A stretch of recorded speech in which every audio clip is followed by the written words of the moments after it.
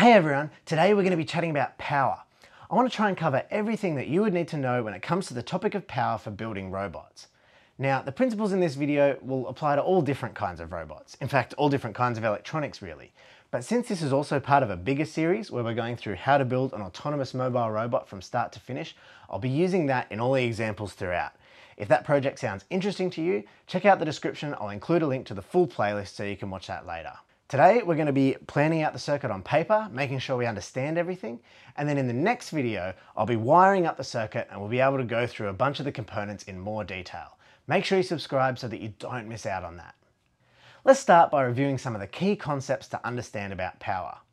When we're talking about electricity and kind of how much of it there are three terms we'll usually come across. Firstly, there's voltage, sometimes called potential difference, and that's measured in volts. Then we've got current, which is sometimes called amperage because we measure it in amperes or amps, or sometimes milliamps, which is 1,000th of an amp. And then thirdly, we've got power, which is sometimes called wattage because we measure it in watts, or horsepower if it's a car. You can also see there in the table, I've got the common symbols that are used when we talk about these in equations. These three concepts can sometimes be a little bit tricky to understand, and plenty of people have tried to explain it over the years. I'll try and find some videos and include a link in the description. But generally, they're going to involve some sort of analogy with water pipes.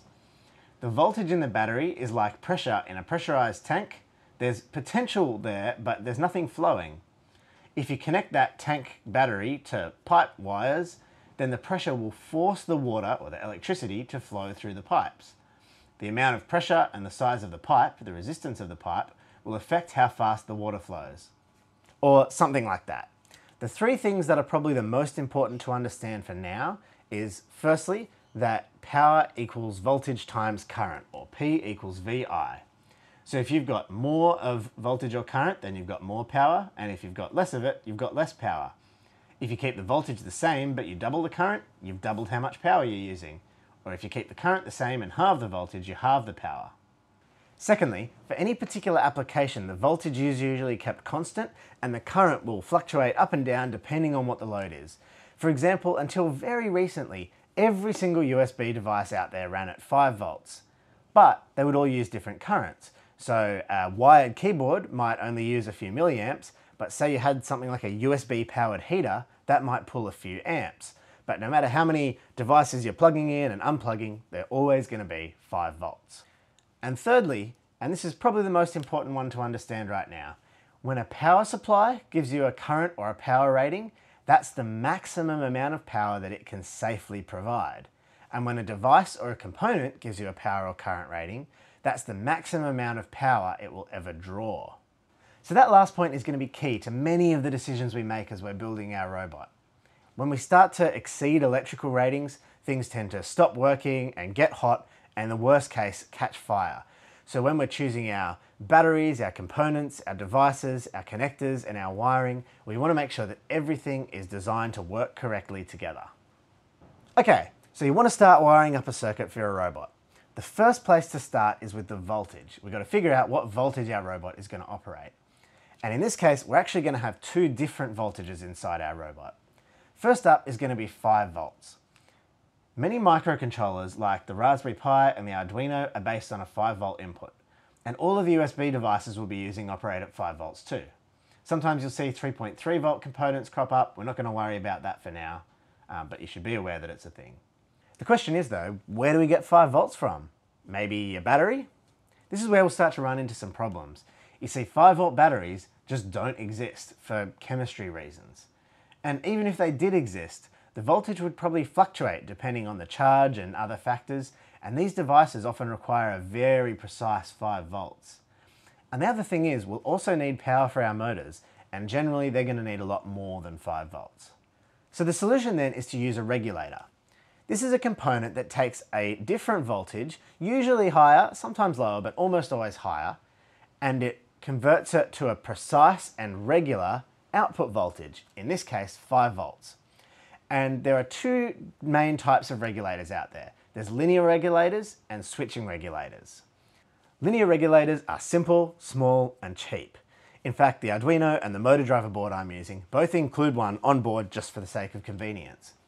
The problem is that they're not very efficient, especially when you've got a high input voltage and if you're pulling a lot of current through it. And because of that, I'd recommend a switching regulator, sometimes called a switch mode power supply or a buck converter. We'll talk more about that pretty soon when we look at current. So what goes into our regulator? Well, that's our supply voltage. And so the next question is going to be, well, what voltage should that be? The first step is to look at what other components we have that are going to draw power. In this case, for me, it's going to be my motors, which are two DC motors that get the supply voltage via a motor driver chip. So we want the supply voltage to be the right voltage for what our motors are rated for. Now, DC motors are pretty resilient. They'll pretty happily take voltage that's over or under what you want, but you have to check what your motors are capable of. 12 volts is usually a pretty safe bet. There are a lot of motors out there that are designed to work with 12 volts, but sometimes you might find 6 volts or 24 volts or something else. So it'll depend on what your project is. So that's our voltages sorted out. 12 volts coming in, going to the motors and going to the regulator, which gives us 5 volts for the rest of our components. But what about current? Like I mentioned before, current is going to dictate a lot of the decisions that we make when building our robot. We could go for a really small, efficient, low current robot, or we could go for broke, build a big, beefy robot with massive motors that pull heaps of current. Whatever we're doing, we just want to make sure we're being careful and aware as we design it. Let's start by focusing on our 5 volt components again. We want to make a list of all the components our robot's going to have and try to get a rough estimate for the maximum current they can each draw. Now, for some components, it might be hard to find a data sheet. This can be a bit difficult. We just need to make do with what we can. Here you can see my estimates, but don't trust these. Make sure you do your own calculations.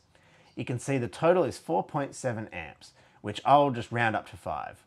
You can also see that most of this comes from a few heavy hitters, the Pi, the LiDAR, the depth camera, and the LCD screen.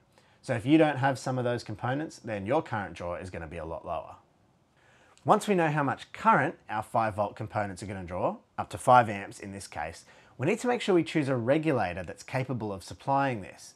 Even though the regulator is only forwarding on power that's come from another source, there's still a limit to how much it can safely pass through. So our regulator needs to be capable of supplying 25 watts of power. I'll be using this 25 watt regulator, and we'll take a closer look at it in the next video when we assemble everything. So now we can kind of treat this whole part of the circuit as one big 25 watt component. And if we're trying to pull 25 watts of power out of the regulator, we need to make sure we're putting 25 watts of power into it. Now, if we're drawing exactly 5 amps at 5 volts out, and the regulator was 100% efficient and our power supply was exactly 12 volts going in, then we can calculate that the current draw from our power supply would be 2.083 amps. In reality though, there's always going to be efficiency losses and we won't always have exactly 12 volts since our battery can fluctuate. So I'm going to round this number up to 2.5 amps to use for future calculations. So that's our 5 volt components. What about our motors? The motor current draw is going to be really dependent on the sort of motors you've chosen and what your robot's like, how heavy it is, how hard the motors have to work, that sort of thing. And that's because the more torque that a motor has to put out, the more current that it's going to draw. Now, the maximum amount of current that it's going to draw is when you stall the motor. So that's like if this motor was spinning around right now and I just grabbed the output shaft and held it still and just let the power run through it, that current running through is called the stall current. And if you let that much current run through your motor for more than a moment, it's probably going to wreck it. So we don't want to go anywhere near that. To find out what the stall current is without breaking your motor, we want to take a look at the data sheet. It should tell you the stall current and probably also some other currents at lower torques that you should be using. So you can see here the motor that I plan to use has a stall current of 1.8 amps and a rated current load of 0.75 amps. And remember that we've got 2 motors, so the total current draw from our supply is going to be 2 times that. So in this case, the maximum amount of current that I'll be pulling from my 12 volt supply is 3.6 amps. You also want to make sure that your motor driver is capable of supplying that much current to the motors. We'll cover that in a couple of videos when we get our motors up and going. So the maximum amount of current required from our 12 volt power supply is going to be 6.1 amps. And since this is a mobile robot, that power is almost certainly going to be coming from a battery. So how do we figure out what kind of battery we use? So if we're looking for a battery that can supply about 12 volts and at least 6 amps of current, then our most likely candidate is going to be a LiPo battery. If you're not familiar with LiPos, I'll try and find a good video to include in the description. There are 5 things though that it's worth knowing about our battery. First up is a warning. LiPo batteries pack a lot of power and energy into a pretty small package, which is great for powering a robot, but also poses a safety risk. Whenever you're working with LiPos, you want to be careful. Don't let the charge get too low, don't let the wires short on anything, make sure you charge them with a proper charger in a fireproof area with the balance leads in under supervision, store them safely, etc. Secondly is the S number. This is the number of cells in the battery. See, the battery you buy is actually a bunch of smaller cells joined together. So this battery says 3S on it, that means it's 3 cells joined together to get a higher voltage. Speaking of voltage, each cell of a LiPo has a nominal voltage of 3.7 volts. So our 3-cell battery is going to have a total of 11.1 volts. But LiPos actually vary a lot in their voltage depending on how charged they are. So when they're fully charged, each cell is going to have 4.2 volts, so that's 12.6 total for our 3-cell battery. And then the voltage is going to drop down as we use the battery. Now, if you let it get too low, it can be bad for the battery or even dangerous. So I don't like to let mine get below 10 volts. Make sure you're checking the voltage regularly. And also, if anyone knows of a good, cheap, simple, adjustable low voltage cutoff unit for use in small robots like this, let me know because I'd like to include it. The next number to look at on our battery is the capacity. This is usually measured in milliamp hours. That's how much current you could continuously draw from the battery to go from full to empty in exactly an hour. And if you're pulling more current, it'll last less time. So this 3000 milliamp hour battery could run at 6 amps or 6000 milliamps for half an hour, 30 minutes. But you don't want to run it the whole way down. You want to aim to maybe use 2/3 of that, and like I said before, keeping an eye on the voltage as you go. Finally, the discharge rating, or the C number, tells you the maximum current that can be drawn from the battery. But this number is a bit weird. The way you calculate it is you multiply the capacity of the battery by the C number. So this battery is 3000 milliamp hours and 20 C, so that's 60,000 milliamps or 60 amps, which is plenty. That's like 10 times more than the 6 amps that I calculated I'll need. Now, if you want, you can be doing all of your testing using a battery, but you'll pretty quickly get tired of having to charge it all the time. So that's why I recommend, while you're doing bench testing, to have some kind of mains-powered power supply. Now, the best option is probably to get a proper bench power supply like this one here. They're not too expensive and they let you adjust the voltage and the maximum current to whatever you need. I should probably get around to getting one for myself. But if you can't afford that, there are plenty of other choices out there. You can get dedicated high current 12-volt supplies. You can use a computer power supply. You could probably use a normal AC to DC wall wart, but make sure that you check that the current and voltage are correct first. Or if you got really stuck, you could even use something like a car battery. Even though it's still only a battery, it's going to drain a lot slower than one of these will. That's all the main components of our circuit covered, but there are a few other parts of our circuit infrastructure that we want to make sure we talk about before we're done. Don't switch off now because these are some of the most important parts for safety. Something to make sure we don't forget is our wiring and our connectors. We have to make sure that they are all rated for the currents that we're using. And I say current because the voltage doesn't matter, it's all about the current when it comes to this. So I'll include a link in the description to a table where you can see for a particular gauge, a particular thickness of wire, how much current that wire can safely carry.